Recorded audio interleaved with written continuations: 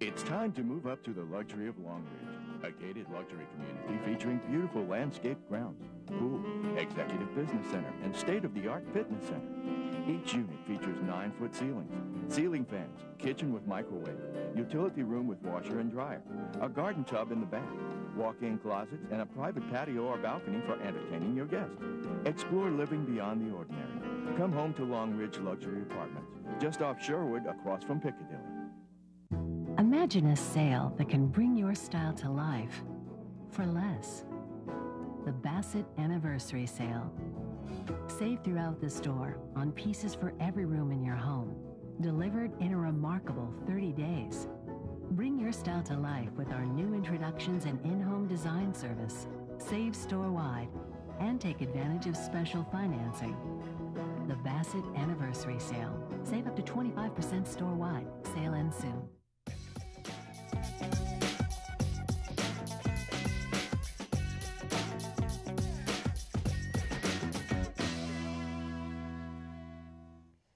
Hi, I'm back. It's Lee Burkeen, Louisiana Football TV Magazine. Before we go back to our guest in the buzz, I'll kind of tell you what it's going to be. What we're talking about is going to be about safeties. Strong and free safeties being the intimidator of the defense. LaRon Landry, Craig Stelz. The 7 years that LSU had an intimidator to put that fear in that quarterback's eyes, to come up and knock the running back where you might not want to go for the long run. I mean, and Eugene, talking about safeties. And I want to give it all out, but I'm going to break down Georgia when they had Thomas Davis. He was a first-round pick to Carolina. Right. He'd come up and hit you so hard you would forget or think about throwing the ball his way or running his way. Right. LaRon Landry. Right. Same Stelz. type safety. USC Taylor Mays.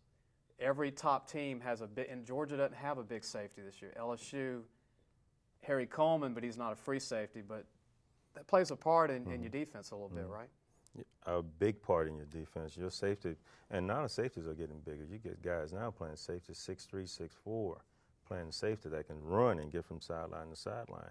You get a guy that big and coming at you with that force. It's going to make a receiver think about catching the ball over the middle, and for running backs, running the ball up the middle. Well, I tell you what, Nick Saban, the one thing I noticed for Alabama, a kid that never played for Shula named Justin Woodall from Mississippi. 6'3", 220, free safety. He played this year his first time. He is an intimidator.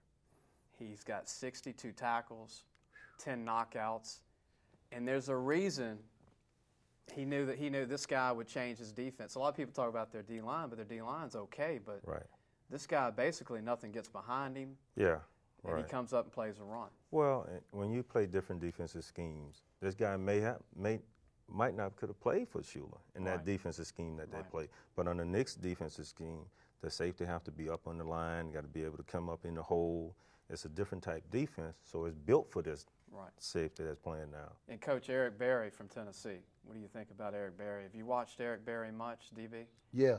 5 interceptions in the SEC and I think 3 for touchdowns. Yeah. But they don't have a D-line, but they got a great safety. My good friend, he's one of the Tennessee assistants, Rashawn Harrison, and he talks about Eric Berry all the time. That's all he talk about. Talk about how good he is, and I've been fortunate to watch him play, and he does play pretty good. And he's another physical safety, athletic. Can do it all. I think they even pondered the idea of putting him on offense. Receiver a little bit. Yeah. And Coach, getting your alma mater, Southern University, you played 93, 94. Mm-hmm. Y'all won the national championship. Yes, we. And you were D lineman, O lineman. O lineman, D lineman. What do you think of Southern this year? Well, I think that Southern is pretty good this year. They haven't been as dominant as they've been in the past on defense. Usually, when I played, we were real dominant on defense. But that quarterback they got is phenomenal, and the receiver, which I coach, Jamar Stewart, which is a good player, good football player. He's really coming around now. He's making big plays. I think if they do a little better on defense, if they could stop people a little bit better, they're gonna have a chance to win the SWAC, to win that side. What do you think of Lee, the quarterback from Hahnville? I think he's phenomenal. He's pretty good. I think he's probably on pace to break some records and do some things that haven't been done at Southern in a while. But when I watch him, I'm impressed by how well he plays and how well he manages the game. Eugene, LSU. I mean, you played, I think your last year, tell me if I'm wrong, was 82 Orange Bowl? Was that 80, my last year was from 80 to 83. 83. Yeah. And Alan Risher was a quarterback. Dalton Hilliard, who I talked to this week. Gary James. Yep. James Brett and those guys. But you see the DBs. I mean, you play DB. And off the air, you were positive. And, I mean, it's some things that people don't realize. Yeah. They had new coordinators, new DBs, young DBs. What does that play into a defense in the SEC?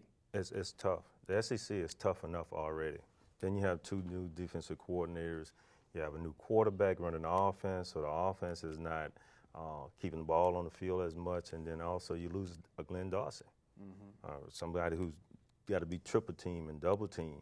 And then you have 2 new corners that can get out. You're hoping that from the beginning of the year you can move these corners along or these defensive backs along till they get enough experience to where they're really the beef of the schedule starts. And not only that, they don't have any depth. All the depth's young, you know, true freshmen, redshirt freshmen. Yeah. You get caught sometimes with no veterans coming back. I mean, you do, but I mean, it's tough. Period. You won the national championship last year. It's tough to come back in the SEC or any division and come back to back and win the SEC and win the national championship. There's so many things that have to play out. Nobody can get hurt. You got to have somebody to back up. You have to have different players at different positions. So it's a big deal. I mean, it's tough to do. And you've seen coaches come and go in the pros. I mean, in the Ravens, look at Coach Belichick. I mean, he won a Super Bowl. Right.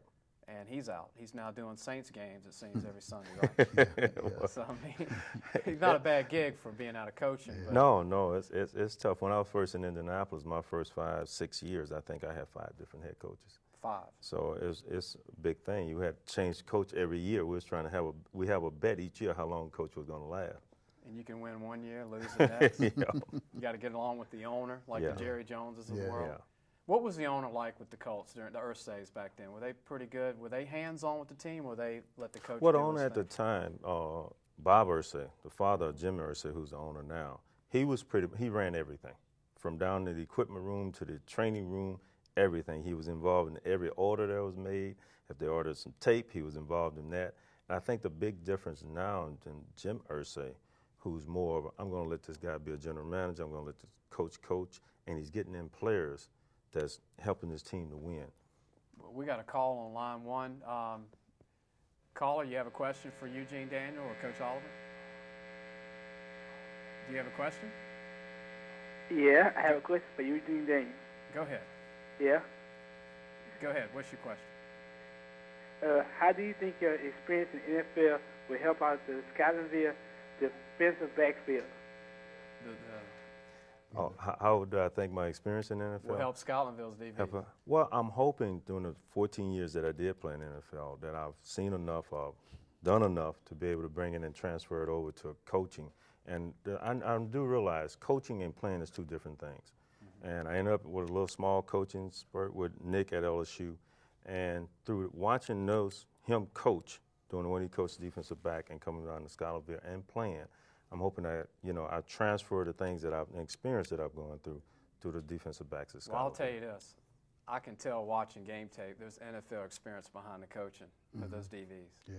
Guys, I want to give you some gifts. I want to appreciate you coming on the show. We've got from Bourbon Street Restaurant. Please take your wives to go eat. And these shirts, I want to give you shirts from us. All right, thank you. And hats.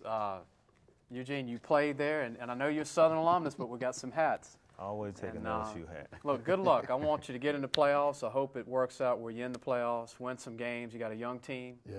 And for the 2 seniors tonight, I know you want those guys to keep playing for a while. So we're going to go take a break. When we come back, we're going to have more guests, more coaches, more players in just a moment. You're watching Louisiana Football TV Magazine.